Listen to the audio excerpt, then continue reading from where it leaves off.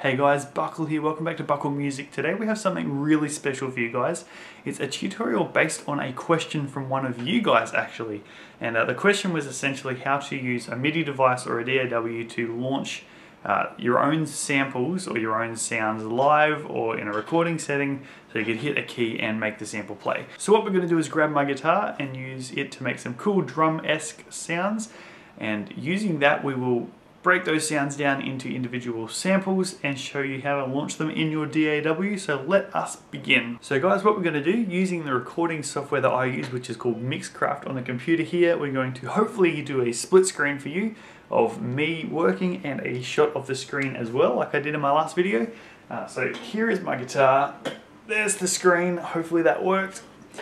Here's the guitar. So what I'm going to do is using the guitar, we're going to make some sounds like for a snare, a kick, maybe like for a snare, and maybe something like that for the hats, and then we'll have some fun with some other sounds as well. So let's get into it. So we'll come in here, hit record, and because I'm using a microphone, I'm going to have to not talk while it happens, but let us begin, shall we? So.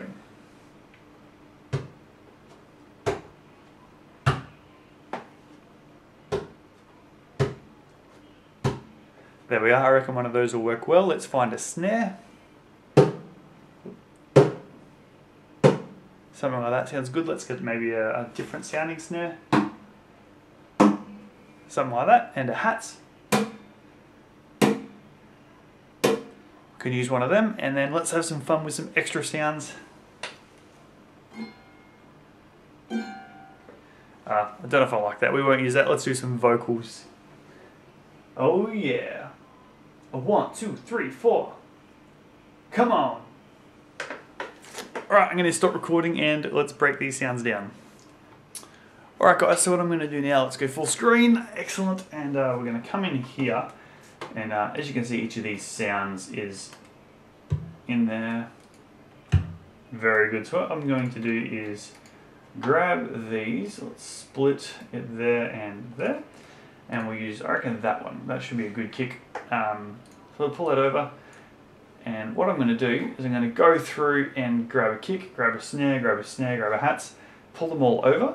And I'm going to then export each of those individual sounds. So I'm going to edit them, make the kick one a bit more bassy, make the snare one a bit more top-endy. Let's grab the kick and I'll just show you what I'm going to do so you know. So I'll save this and then go File, Save As, Sounds.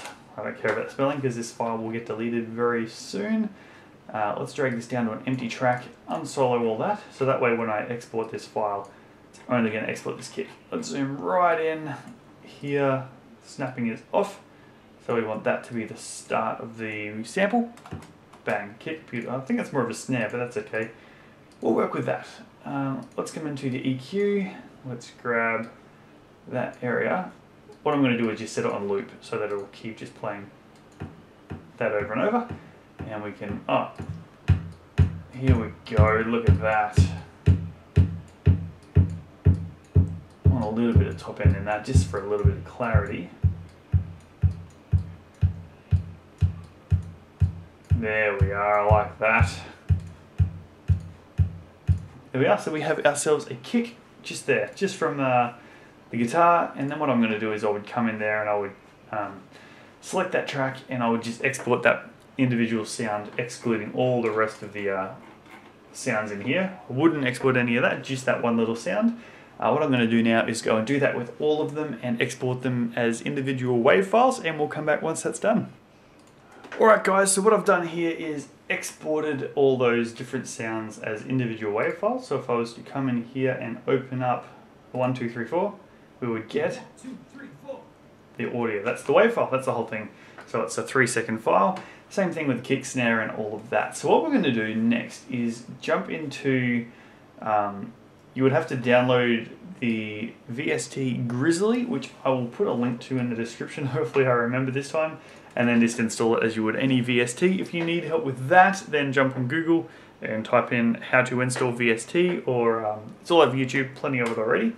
And there's even videos about how to use Grizzly as well, but this is my take and my version. So what I'm going to do is come down to Grizzly, which is here. Now I haven't done this in a while, so this might take me a second to remember how to do this, so let's please have some patience with me. So here we have preset kits, and I'm pretty sure, oops, I have my piano turned on, sorry, there we go. As you can see, the different pads there are launching from different keys on my piano, which is there.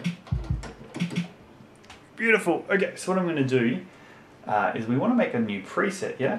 So we're going to come down, I just do this out of habit, always select an unused one.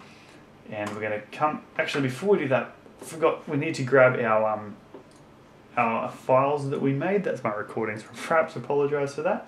Here we go. So these are my WAV files, and we want to make inside of the samples folder, inside of Grizzly in your VST folder. You can do it through your browser.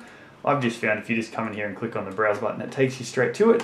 I'm going to come in and make a new folder, and I'm going to call it, let's just call it guitar drums, just for the sake of argument. And I don't know if it likes spaces or capitals, because it looks like all of their ones don't have it. Probably can, but I'm just going to stick with their naming convention, guitar drums.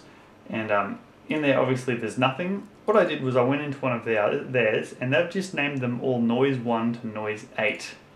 So what I'm going to do is, this one they've named differently as well. I'm quite happy just to use the names that I've got for the different sounds. I think it's easier to understand. So, wrong folder again, my bad. I just literally am going to drag and drop my 7 files into here. So we have 1, 2, 3, 4, come on, hats, all of the rest of them all sitting there. And so now we're talking about pad 1. I want that to be the kick, and I'll just close it and show what I'm doing. Okay, so they're in there now, saved in the directory, and you can then select which WAV file you want for each pad.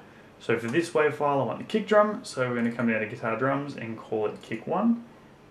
Bang, listen to that. There it is, that's my sound. The second one we're going to call snare 1. Third one we'll call snare 2. Fourth one we will call hats. And then fifth one, let's go with 1, 2, 3, 4.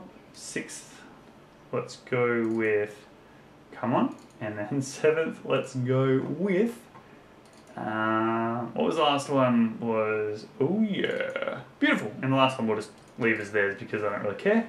Let's come here and go save preset, and I'm going to call it guitar, UITA, drums, and okay, save, done. So now, all I have to do is play my keyboard. Watch this, I'm going to lean this down so you can see what I'm doing, hopefully, and still be dual screening.